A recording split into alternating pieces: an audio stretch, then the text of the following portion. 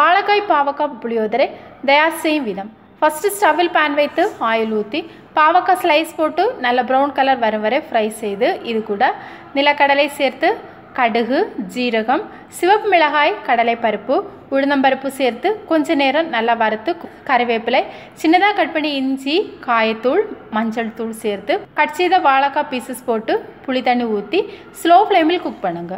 இது கூட வேக வைத்த ரைஸ் சேர்த்து மிக்ஸ் செய்து குக் ஆன பின் ஸ்டவ் ஆஃப் செய்து எடுத்து டேஸ்ட் பண்ணி பாருங்கள். ரொம்ப டேஸ்டியாக வாழைக்காய் பாவக்காய் புளியோதரை ரெடி.